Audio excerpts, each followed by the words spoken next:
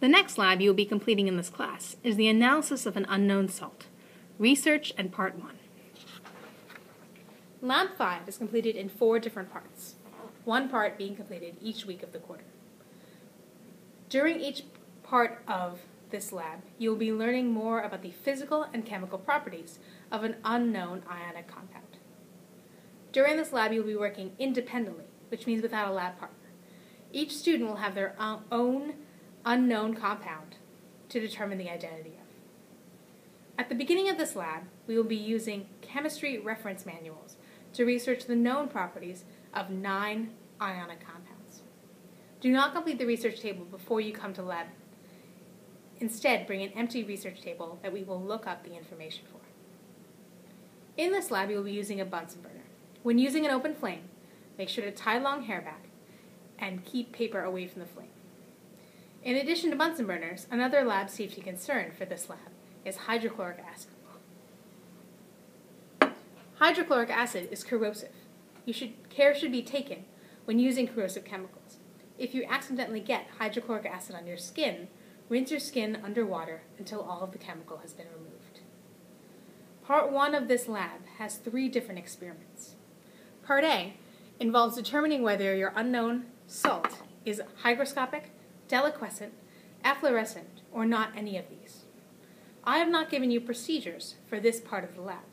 Instead, before coming to lab, you will need to plan an experiment that will allow you to quantitatively determine the hygroscopy of your unknown salt.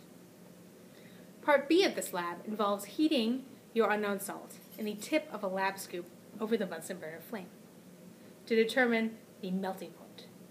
Make sure to record qualitative observations in your lab notebook.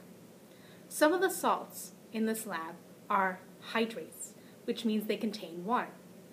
And other salts decompose at a temperature lower than their melting point.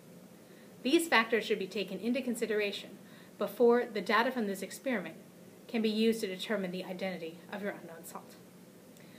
Part C of this lab involves using a nichrome wire and an aqueous solution of your unknown salt to determine the flame color that the salt produces. You will need a test tube and a test tube rack to hold the corrosive hydrochloric acid for cleaning your nichrome wire. I'm going to show you how to clean a nichrome wire right now. I'm going to start by putting on my laboratory safety goggles.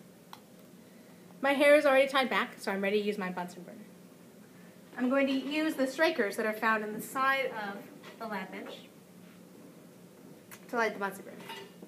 I'll turn on the gas and use the striker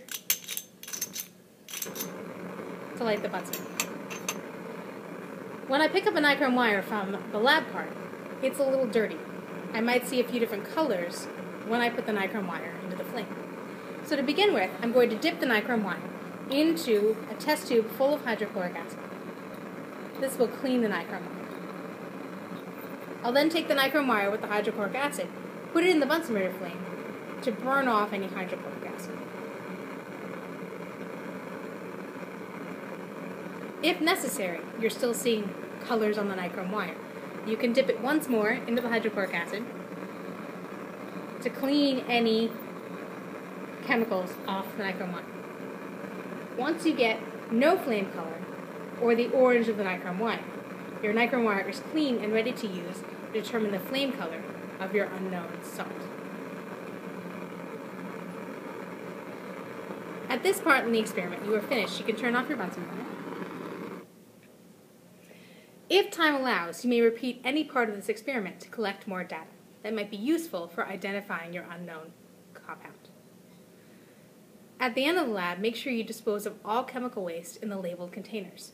There'll be a chemical waste container for hydrochloric acid and one for your unknown salt also. When you have finished with the experiment and put away the waste, you should return any borrowed equipment to a cart, shelf, or drawer.